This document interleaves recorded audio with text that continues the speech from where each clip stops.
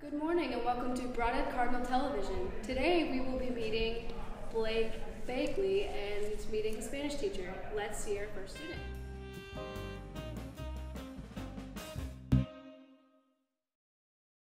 I'm Blake Bagley. It's nice knowing where you're going and everything. Sports. I'm in volleyball and softball. I eat PB&Js every day. I really like English. Council members, there will not be a full student council meeting tomorrow at 7:30. It will be Thursday morning at 7:30. That'll be the full student council meeting. Tomorrow, all committees need to meet at either 7:30 in the morning or during resource. Tomorrow morning will be see you at the pool, so come join us. The scholarship list is updated and in the guidance office. That's for all seniors. The date permission slip letters are due this Friday.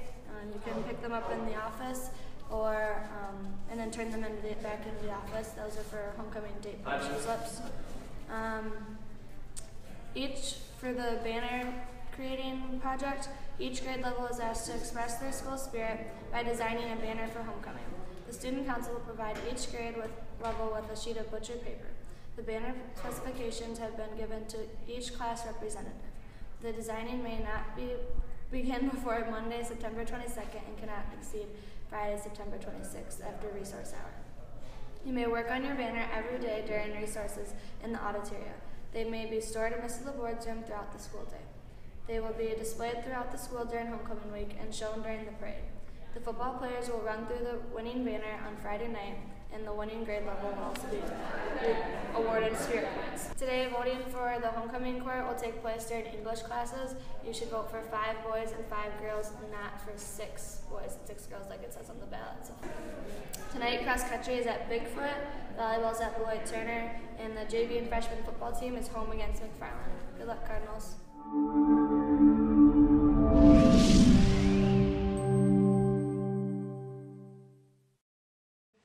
I would say about half the students here take Spanish. I think Senora Wichita and I both have close to 100 students each. Spanish can be an easy class if you really pay attention and try hard. This year is going great. Last year, Senora Wichita and I worked together really well, and the students are all prepared and ready to move on. Everybody's learning a lot, and things are going great. We have a trip coming up in the summer of 2016 to Puerto Rico.